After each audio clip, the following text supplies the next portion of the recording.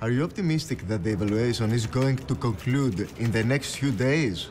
I think that we are making decisive progress as we are talking here, and that the position of the institutions and the commitments of the government are going closer every time.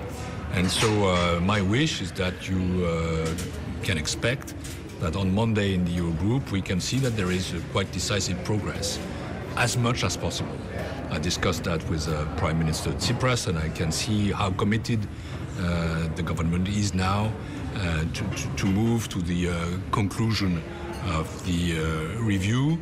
Are you confident that Greece will be through with the memorandum once and for all by next August?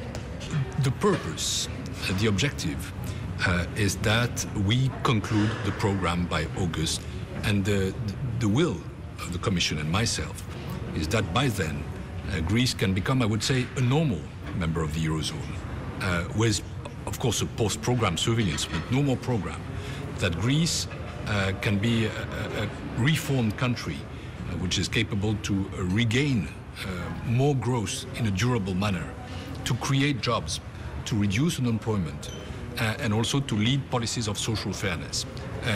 And finally, that Greece is a country which has recovered full access to market at reasonable interest rates, and then full sovereignty of its own policy.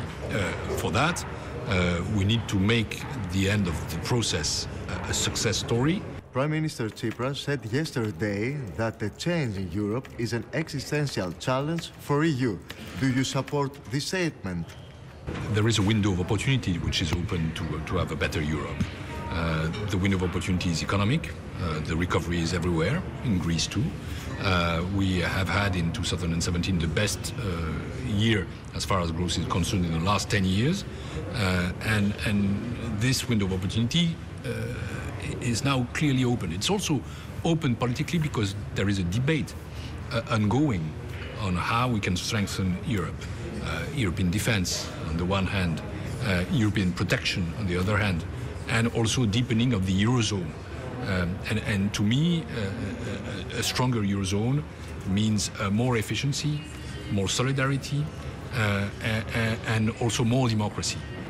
Yes, we must seize this opportunity, and the conclusion of the Greek program is in that framework, because when things are over, when the Greek crisis is definitely behind us, that also means that we are in a Eurozone with all member states out of the excessive deficit procedure, all member states out of program, and capable of opening a new page of the Eurozone, a complete Eurozone, capable to create growth, jobs, solidarity, as well as stability and prosperity.